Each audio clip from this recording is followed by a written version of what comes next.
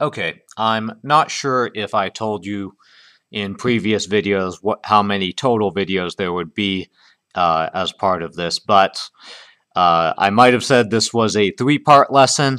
Sorry, it's going to be 4 parts of me talking plus one more part of somebody else talking. So it's actually going to be a 5-part lesson. This fourth part had to be added after I took a closer look, or more accurately, my students took a closer look at the homework and found some slightly confusing things. So I want to get into some more unusual types of notation in this lesson. It's not all that complicated, but if you've never seen it before, it can be a little bit confusing at first. Once you know what they're talking about, it becomes much easier.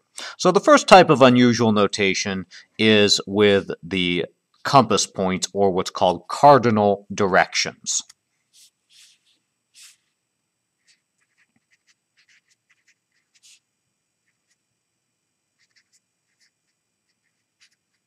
And as we all know, north is upwards on the map, south is downwards, east is to the right, and west is to the left.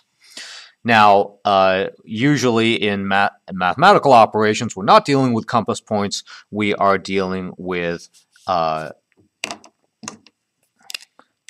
Cartesian plane. So east is the plus x direction, south is the minus y direction, west is the minus x direction, and north is the plus y direction. Also, remember that whenever we actually measure the angle of a vector, it's going to be measured from the east, or plus x direction, and positive angles are going to be rotating counterclockwise. Negative angles will start at the same place, but will rotate clockwise. It's very common, or it's reasonably common in some textbooks to write something like this. If you have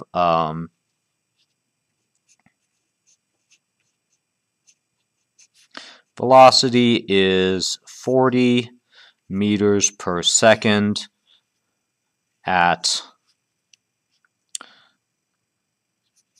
38 degrees north of west. Okay, so obviously we're dealing with a velocity vector, and the 40 meters per second means that the magnitude of velocity is 40 meters per second. No big stretch of the imagination there. This second bit of information tells you the direction of velocity, but as I said before, to a beginner who's never seen this before, it can be a little confusing.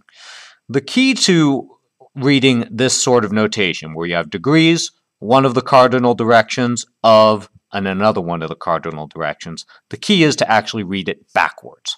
Because what it really means, 38 degrees north of west, what that really means is you start in the western direction and you rotate towards the northern direction 38 degrees. So we start with west, we rotate towards north, and that rotation is a 38-degree rotation. So our velocity vector is going to point roughly in that direction. And this angle down here is 38 degrees. But that's not the actual direction of the vector. Remember, directions start at the plus x axis and rotate counterclockwise. Sorry, might have had a bit of a Freudian slip back there. All right, so start at plus x, rotate over to here,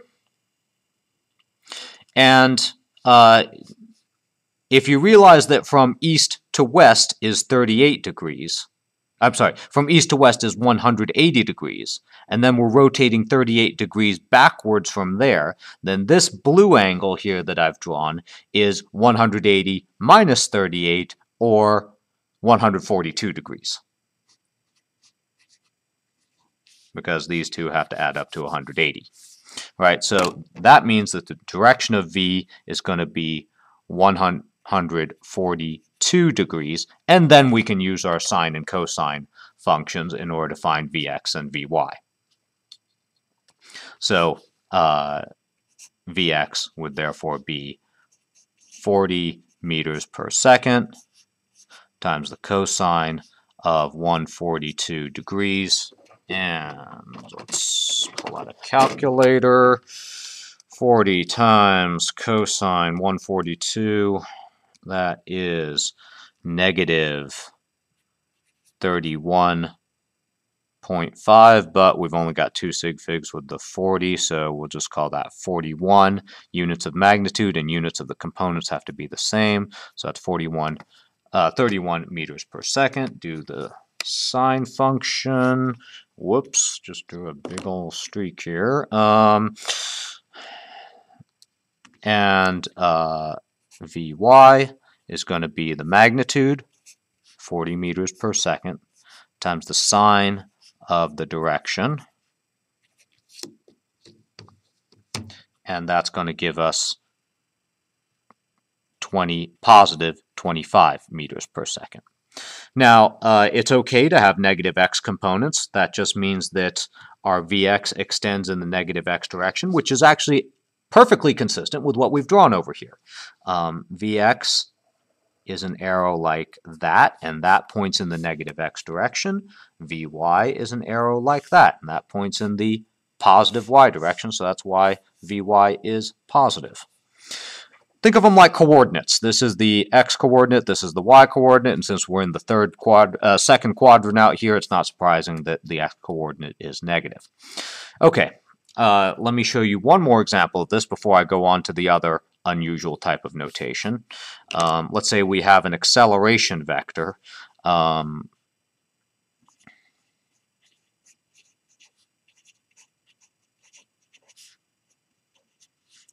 Let's say acceleration is 2.19 meters per second squared at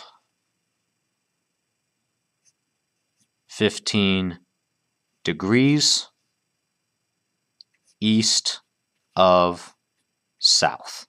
Okay, so once again, that's the magnitude of acceleration. It's how much acceleration we have.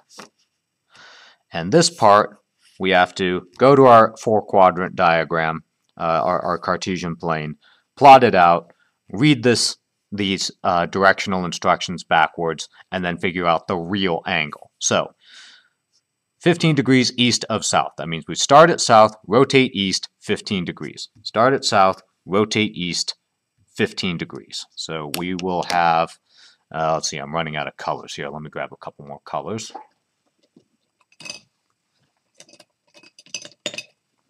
There we go. All right. Ooh, purple. 15 degrees is a pretty sharp angle, so it's going to be something like that. So our acceleration vector is going to go something like that. This angle here is going to be 15 degrees, in other words, between the south, the negative y-axis, and our acceleration vector is a 15-degree angle. Okay, so if we want to find the true direction, we can do one of two things.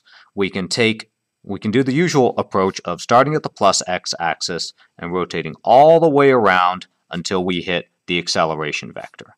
And that's going to be through three 90-degree angles, in other words, 270 degrees, plus another 15 degrees. So 90 degrees there, 90 degrees there, 90 degrees there, and another 15 right there.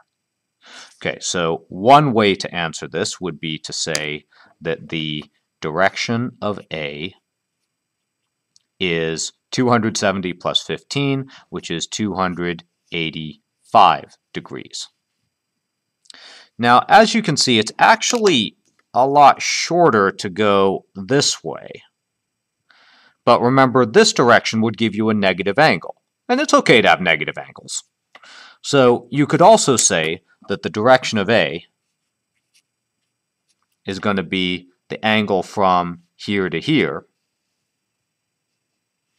And this is going to be, well, from here to here is 90, and from here to here is 15. So we rotate forward 90 and then back 15. That's the same thing as rotating 75 degrees. So this is a negative 75-degree rotation. So you could also call the direction of a negative 75 degrees.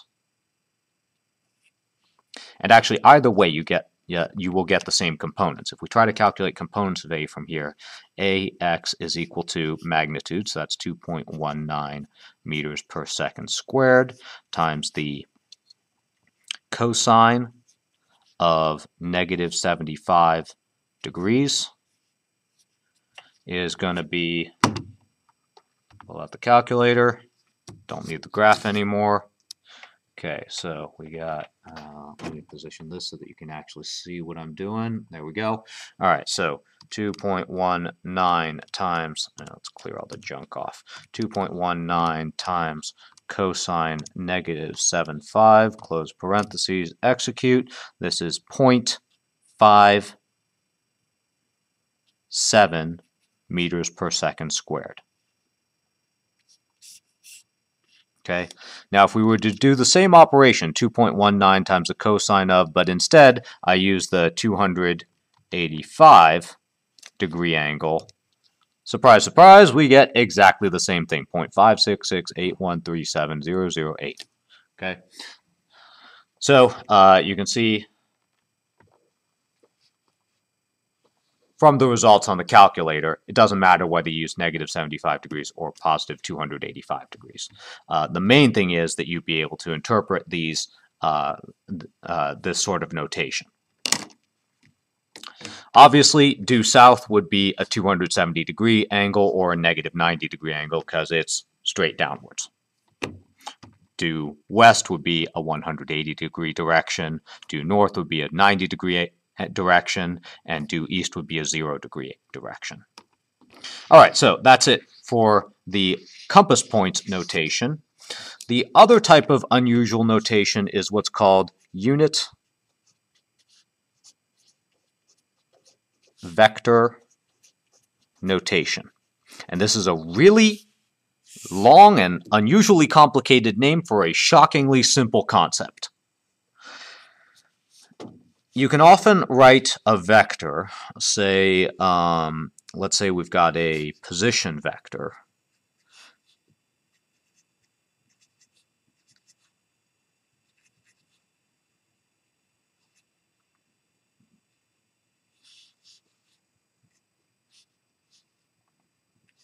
This way.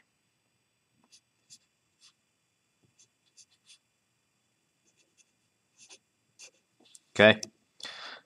You have the whole vector symbol, not just the magnitude, not just the direction, the whole dang vector is equal to some number with this weird variation on an I. It'll either be an I in boldface or it'll be an I with a hat over it, and sometimes it's even an I with a vector over it, a vector symbol over it, plus some other numbers times multiplied by j. Okay? I is a unit vector in the x direction, so whatever comes in front of it is the x component. J is a unit vector in the y direction, so whatever comes before it is the y component. Don't worry if you don't know what a unit vector is. Just know the stuff in front of I, that's the x component. The stuff in front of j, that's the y component. And that's all there is to unit vector notation. So all this means is that dx equals 5.33 meters, and all this means is dy equals 12.12 meters. And from there we could calculate magnitude and direction. Every now and then you see a vector that looks like this.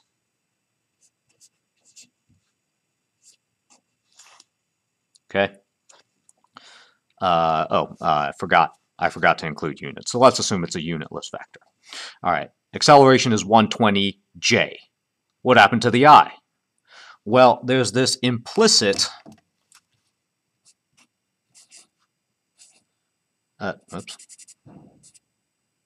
if I doesn't show up, that means it's multiplied by 0, which means that your x component is 0, and your y component is whatever comes in front of the j, which in this case is 120. Okay, you can do the reverse. If we have some vector, oops, wrong color, b, that's, let's say this is,